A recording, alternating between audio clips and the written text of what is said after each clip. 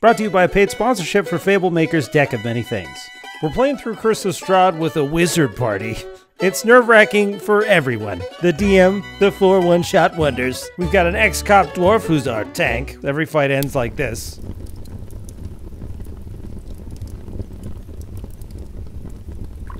Well, you didn't have to make it a bug. Why is it a bug?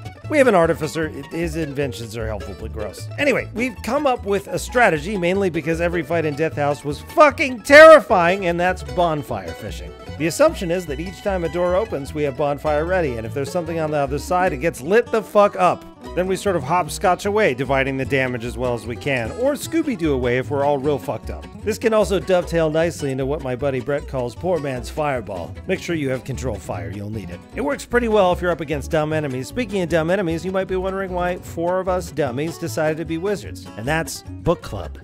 Wizards can copy down each other's spells. Step 1, everyone choose different spells. Step 2, buy an absolute shitload of ink and component pouches. Step 3, share spellbooks before every long rest. Step 4, deadlift. For additional savings when leveling up, choose spells from each other's schools. You're welcome, and I'm sorry.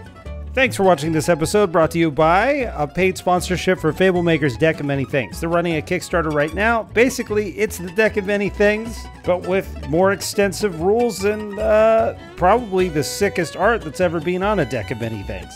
Hit Point Press sent me a sample foil card, and it fucking rules. Check it out, links in the description or thedeckofmanythings.com.